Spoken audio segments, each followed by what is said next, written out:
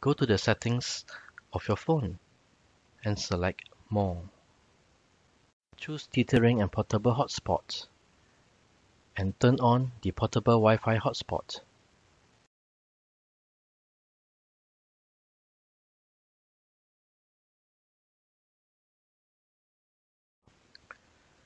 Now that we have turned on the hotspot on our cell phone, we can connect this computer to the wireless network. There, we found it, Tech Tips Tester. Double click and set it to connect automatically.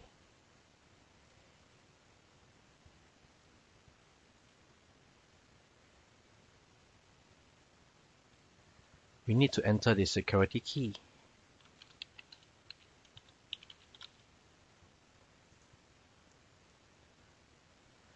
Do you want to allow your PC to be discoverable by other PCs and devices on this network? We will go for yes.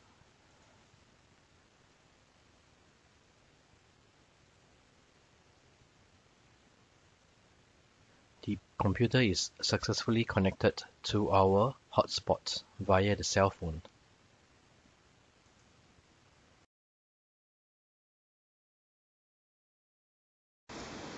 Next, you want to connect your printer to the hotspot, which in this case is simulating as a new router. You'll notice that the wireless icon is blinking, indicating that it is not connected. You can touch the blinking icon and it will say that it is not connected. We will need to go to the network setup. Go to Setup and select Network Setup. Select Wireless Settings and we can use the Wireless Setup wizard. It is searching for wireless routers. Again, it has found our hotspot, which is the Tech Tips Tester. Let's select that. And now we need to enter the wireless password.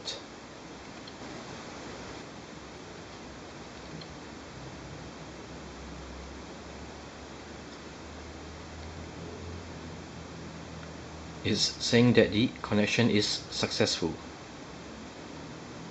You'll notice that the IP address has changed from the previous router to the current router, which is the hotspot.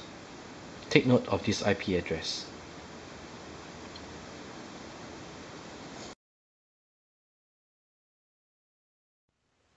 After connecting your computer and printer to the new network, you should be able to print and scan.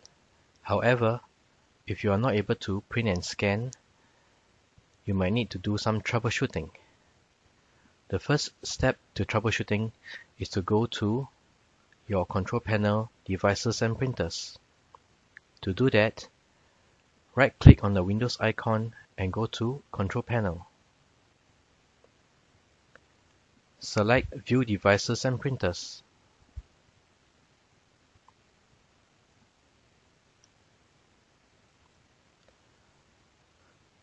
Right-click on the printer and go to Printer Properties. Go to Ports. And you'll find that it's actually using the TCP/IP port. Go to Configure Port. And you will realize that the IP address is that of the old router. You need to change it to the new router. Go to your printer's front control panel and tap on the wireless icon, and it will display the new IP address. We will key in a new IP address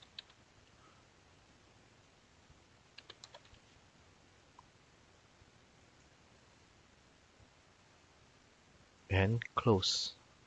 Now we will attempt to check to see whether we are able to print and scan.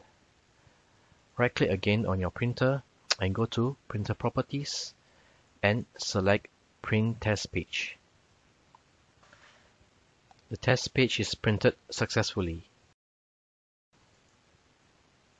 Next, we will try a scan.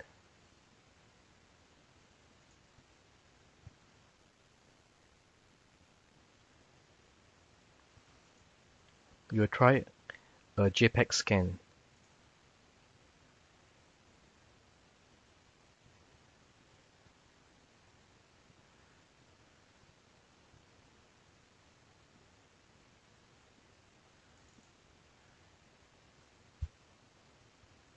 Again, the scan is successful. So now your printer is able to print and scan using the new router settings.